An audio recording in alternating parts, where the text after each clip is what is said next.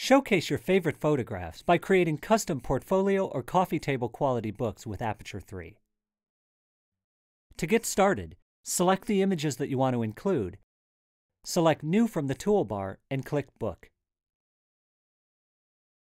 Then choose the kind of book that you want to make. Select the size and the theme that you want to use, and click Choose Theme.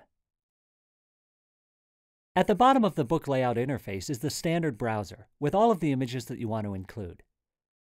Above are two panels, one with thumbnails of your book pages and another showing a large preview of your page. To add an image to a page, just drag it from the browser and drop it on any of the gray photo boxes.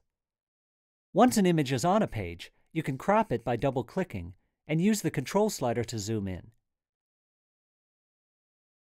You can also drag the image to reposition it. You can choose to add photos to the book automatically. Arrange them in the browser in the order that you want them to appear, and select Autoflow Unplaced Images from the Book Actions menu. Aperture adds them to the book layout, placing each one in the next available box. Once images are placed in the book, they're marked so you'll know that you've used them. Each book theme includes a number of different page designs. The new journal and photo essay themes have pages that incorporate maps from your place's locations. You can choose a new page design by selecting the page that you want to change and then choosing a new master page type. If you'd like to customize the look of your book, click on the Edit Layout button. This lets you edit page layouts by adding, removing, rearranging, and resizing individual photo and text boxes to create completely customized pages.